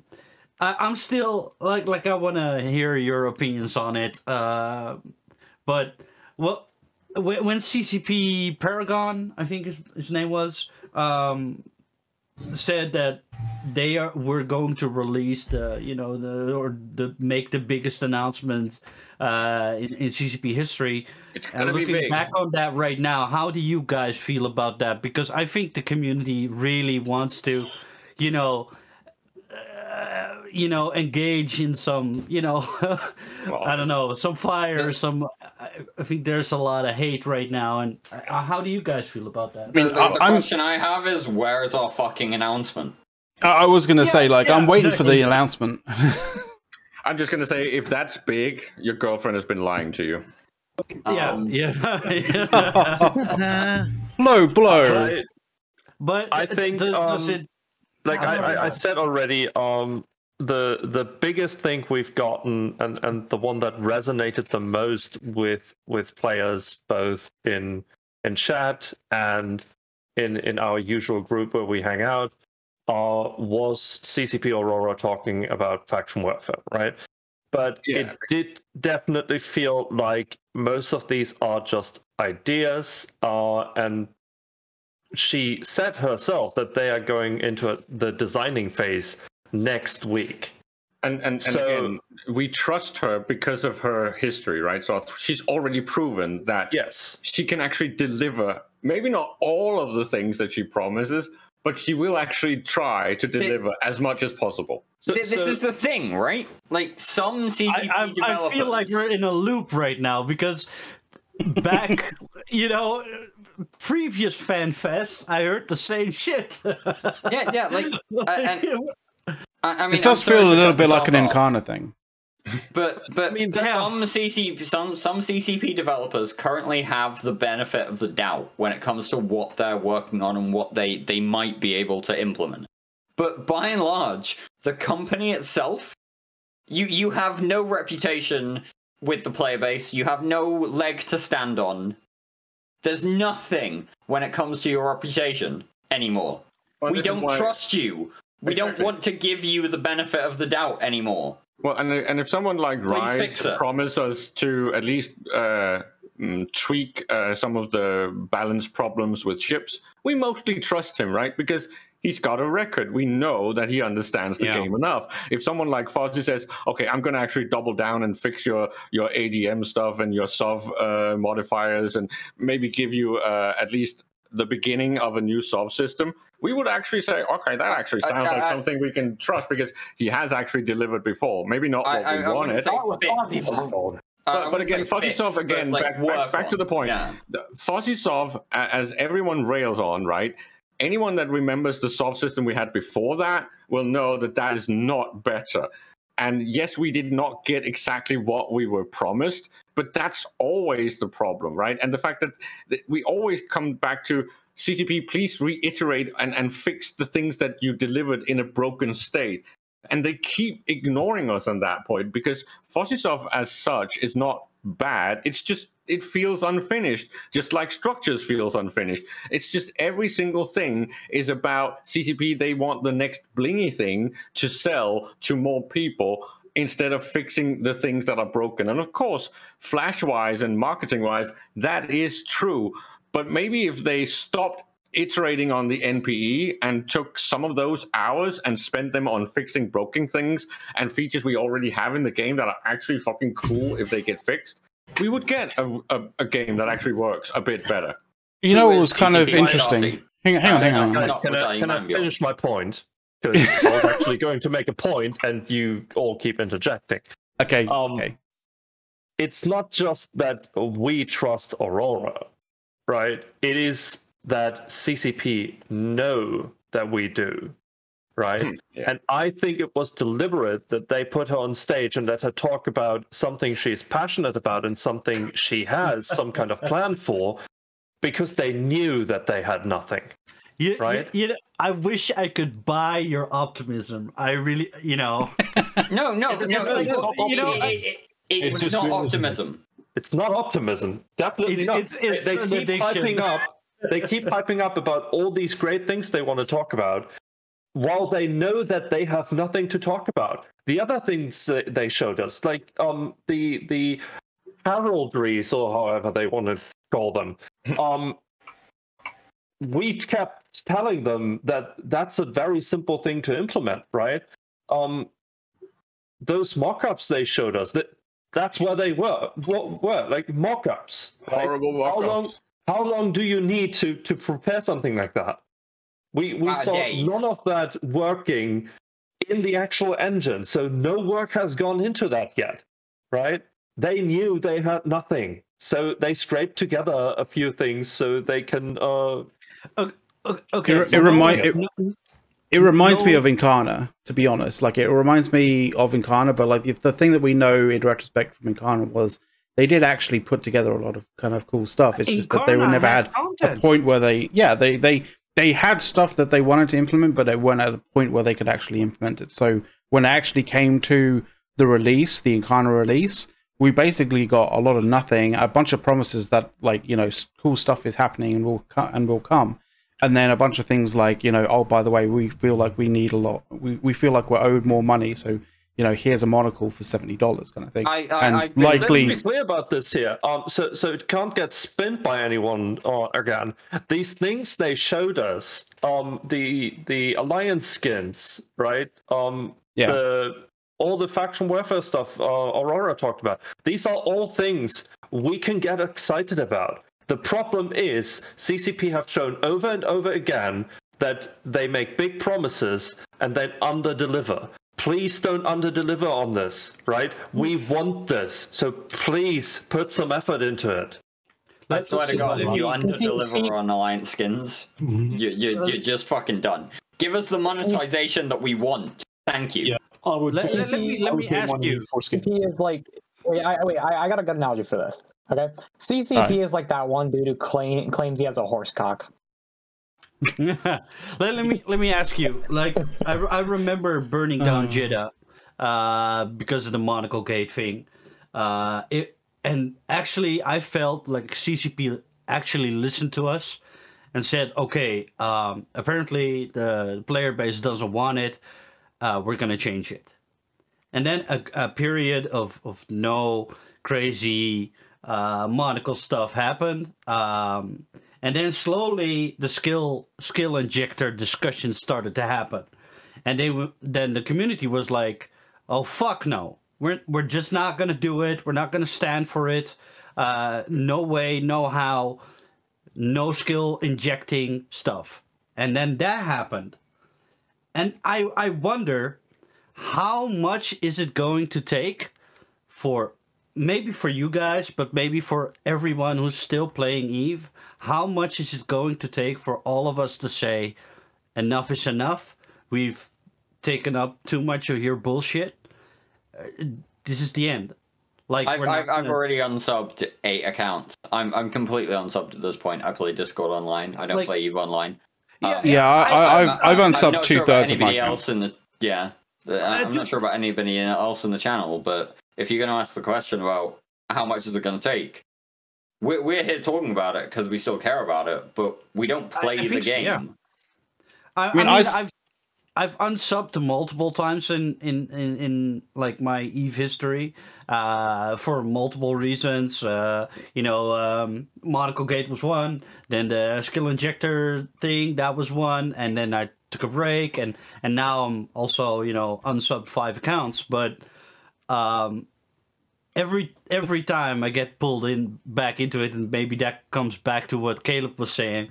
This is like an addiction or like an abusive relationship. But the thing is, it is kind of like abusive relationship. It is kind of like an addiction. Like we all kind of have a degree of vested interest and like that kind of thing in EVE Online.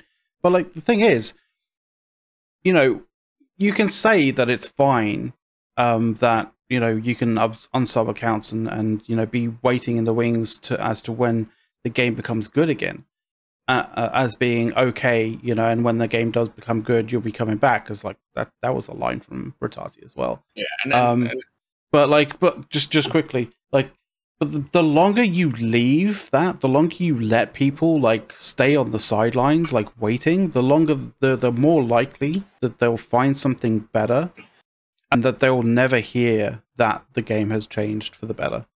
Yeah, and they won't come back. Just real quick, it's a monopoly. Caleb, just real quick before you get into the rant, I just want to say, Goonie DuPont in Twitch chat saying we want a reason to come back and we see nothing is kind of it sums it up. So, Caleb, go have fun with your rant. Well, it's just we talk about sunken cost fallacy. We talk about emotional damage and PTSD and all that stuff.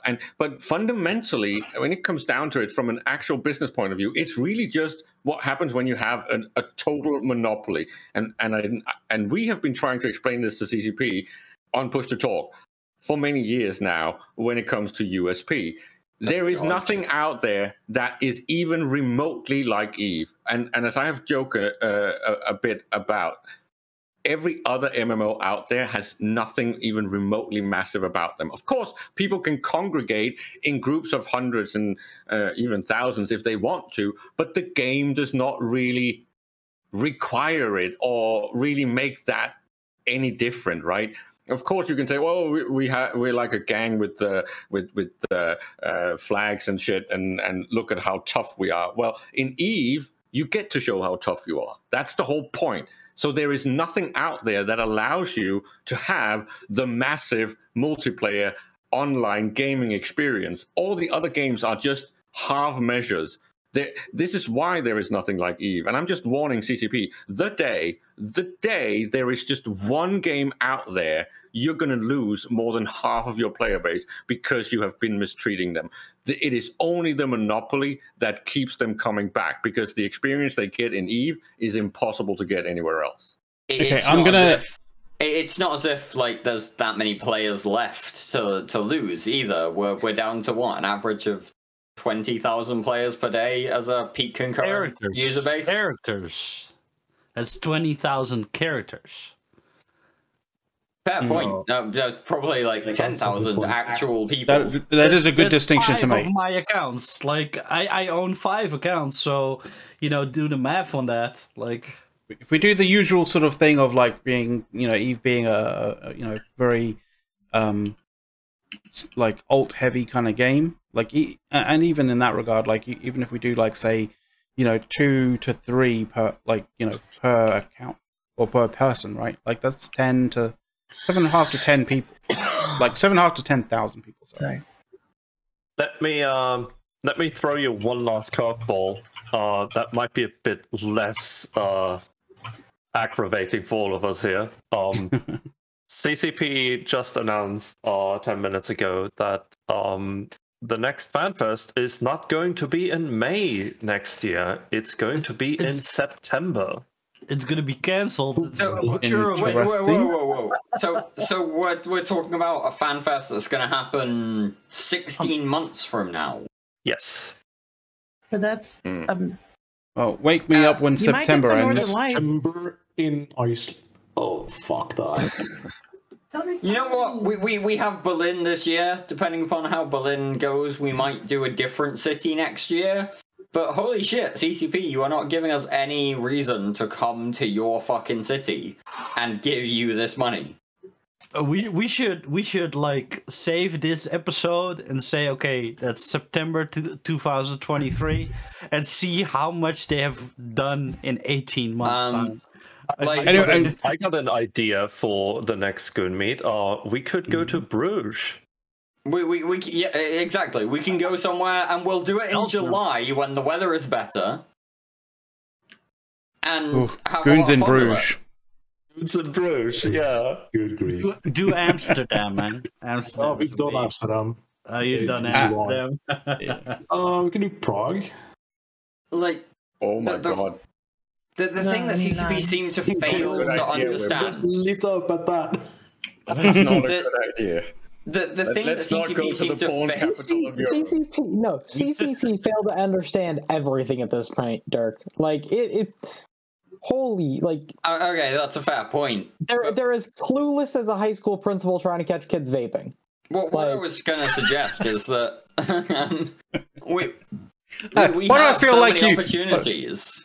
What I feel like you have a lot of experience in that, Mike. Man, it's like there's like 10 kids in the bathroom just chiefing, and the fucking dude walks in. That's CCP. Like, oh, what are you guys doing in there? Nothing. Oh, yeah, okay. Exactly. That's fucking CCP when they're trying to develop something. Like, holy shit. I really wonder who's just, I don't know. The thing that really gets me here, and Mike has a fair point, like the thing that separates them at this point is nothing. But the thing that really gets me is that we put together these meetups so that we can all be with one another in real life and actually have a few drinks and have some fun times, right? Like, if CCP were interested in the communities that play EVE Online or want to play EVE Online or have been engaged with EVE Online, they would be fine. They wouldn't need to push FanFest to September next year or anything. They wouldn't need to argue with Amsterdam or Toronto or Vegas or anything. They wouldn't need to argue with that shit. They would be able to complement that shit. But we're actually now at a point where players are getting together and organizing their own meetups because we don't want to give CCP money anymore because they haven't shown that they can do anything with it. Well, but the sad part here is, in my opinion, if I can go a little bit high level again, they don't understand their own game. They don't understand that it's not like other gaming products where as soon as you just put enough marketing out there and enough Skinnerbox stuff in your game, they're going to come and they're going to play and they're going to love your game. The whole premise of EVE Online, in my opinion, is it's a game that you kind of have to acquire the taste for because it is not like other games. It's not a safe game. It's a game where it's about losing more than it's about winning or about feeling some sort of Skinnerbox high. It's really an acquired taste. It's like trying to get preteens to drink coffee. First, they're going to spit it out because it's horrible, and it is. But when you acquire the taste and when you understand why this game is different than other games, you're going to be hooked for life. You're not going to be able to put it down because everything else will feel stale. Because it's like crazy goth. It's like a crazy goth chick or a crazy redhead. Well, and on that note, I have news. Next year's Goon Meet is going to be on Mito's boat. It's going to be a Goon cruise. In Norway. Fuck off! I'm not getting on a floating petri dish. Thank you. Goon cruise. Oh, sorry. Anyway, that isn't posh enough for you, Dirk. What do we have to? No, it's not about being posh. I just don't want to get. Dirk thinks that on a cruise ship. Dirk thinks that on a cruise ship everyone licks everything constantly, and that it's the most unsanitary thing in the world. It's not a cruise ship, but it would be a cruise. I have no interest in being locked in a place with other people. If I want to get out, I will get out, and you can't do that on a floating petri dish. That's all I heard was Dirk does not want to go to that type of cruising. All I'm hearing is Dirk is a coward, and that's all. Yep. You're not wrong, giant baby. You just like Dirk. You just need to be more open-minded, man. So somebody in Twitch chat is suggesting that I can't swim. I can swim. I have worked as a lifeguard. In fact, I'm fine with the swimming part. He does have a bronze swimming certificate. Part. He does. He went to the Royal Queen Swimming School. Yeah. Anyway, guys, like we are fast approaching the end of the show. School? Yes, Mike. Queens tend to be royal. Yeah, they do tend to be. Anyway, we should. I want to do an old school shout out. Hang on. Because like we're at the kind of end of the show, so we're going to do final thoughts, and thankfully, because of final thoughts and all that jazz, Bad Blood, you are the first one on the list, so shout outs and stuff. Thank you for letting me on. It was great. I've been out of the podcast stuff for a really long time, so it was great to getting back to doing a single show. So thank you for that. We're sorry that this was the show you walked into. I kind of did that on purpose, but I want to shout out Commander Starscream. He doesn't know me by this name, but I flew with him in back when we were in, I believe it was Black Aces, when we were still AAA, so that was way back when. So shout out to Commander Starscream. Good to see you still around, and thank you for the Twitch chat. And hope you guys gonna continue the show in the near future, even after all of this negativity. Nice, Caleb. Well, my last thing is really that I hate to do this, but I feel like I kind of got a little bit of hope back, even though it was a very lackluster FanFest, because at least there's still some potential to fix things. So I don't know. I know that I called Eve dead or dying, and I haven't actually done that ever. But it might actually still have life in it if the right moves are made. Interesting. Okay. Dawn? I hope everybody has a good weekend, and I hope that whatever this Living Universe announcement is worth our time. And you should all come hang out with us on Theta Thursday. I think you need to repeat that, Dawn. I think you were muted. What? What? No, we I heard Dawn. No, she was fine. She was fine. Dirk, what's your final thoughts? Last thing, whatever. Yeah, I don't know. My final thoughts are kind of difficult to sum up on the basis that Eve is such a weird game for me at the minute. I wrote an article recently that was many thousands of words, more words than I probably should have put in, and I got to about the 3,000 word mark and went, I could give a shit about the nitty gritty details. That there is nothing that CCP is doing right now that is actually engaging for me when it comes to a gameplay and a content standpoint. And as they talk about the faction warfare changes and the way every upcoming change needs to be tied into the storyline somehow, that's admirable, but it doesn't actually give me anything that makes me want to come back to EVE Online. I'm still so engaged. I'm on the show and passionate about EVE Online. I'm running the Anger Games with Sothersil. You know, we're having a lot of fun doing stuff in EVE Online, but Jesus Christ, we don't want to play EVE Online. CCP might actually want to look at that at some point, I guess, is my point. Alright, fair enough. Mike? No, Mike. No, Mike. Okay. He got distracted. Yeah, if CCP keeps failing to deliver actual content, then I guess we have to do it ourselves, as always. So, obviously, this is a plug for Anger Games. Our tournament is going to be going on starting May 28th at 1700 for 3 weekends. So that's Saturday and Sunday. I hope you will be. Yeah, we're going to be live on the CCP channel on Twitch, so you can come over and. Are you sure? Bet your channel points on the outcome of the matches and potentially win more channel points. Yeah. So can people win skins with the channel point bot? They can definitely win skins. Are there prizes for the Anger Games, Sothersil?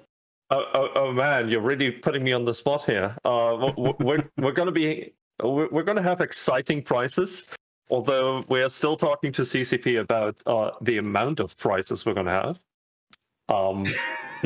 So let's see how much we could get from them. Yeah, but what do the prizes work out as by and large? We have a pool of about 80,000 plex. That's going to be divided between the top 6 teams. And we have the Euristas victory skins. The Mordus victory skins. Mordus victory skins. Here I am trying to cue Soth off, and he can't even get the right words. This goes really well. This is about how well Anger Games runs, just as a point. Yes. Sothersil tries to do a thing, and I fix it. hey, I'm the man for the numbers.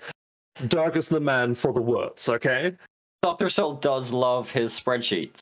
Yes. And I suppose just to co-op one last thing for a point, but like the interaction between Excel and Eve.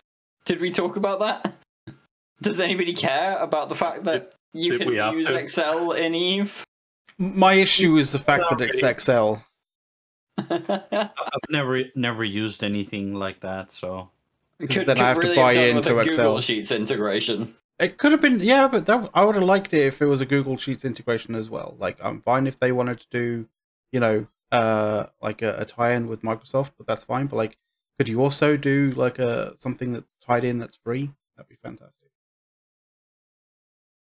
But yeah, anyway. Wibbler, do you have anything, final thoughts maybe, or anything that you didn't want, that wasn't covered, that you wanted to cover or shout or have a shout out or something like that? What? So if you're on the fence about going to Goon Berlin, don't be. Go to Goon Berlin. It's going to be fucking awesome. That's for sure. And I also think that if CCP doesn't deliver anything of substance quite soon, yeah, it's going to be bad times ahead. Also, Paso, I'm not going to say that. Holy shit. I'm not mean. Well, I mean, not wanting to like end it on that kind of note, but like, I just wanted to say thank you very much to everybody who's been watching, all the follows, especially all the subs. Thank you very much. Like, we really appreciate that. And yeah, I think that'll probably about wrap it up for the week. And so yeah, guys, I don't think there isn't. Oh, what? Yes. There's no meta show today, so yeah, everyone's at FanFest. So man, I was looking. No one to do the meta show. Rage. Yeah, I was about to mention that. Yeah, so we'll see you all next week, I guess. Take care. Have a good weekend, and yeah, take care. Right. Bye bye, guys. Don't get too drunk.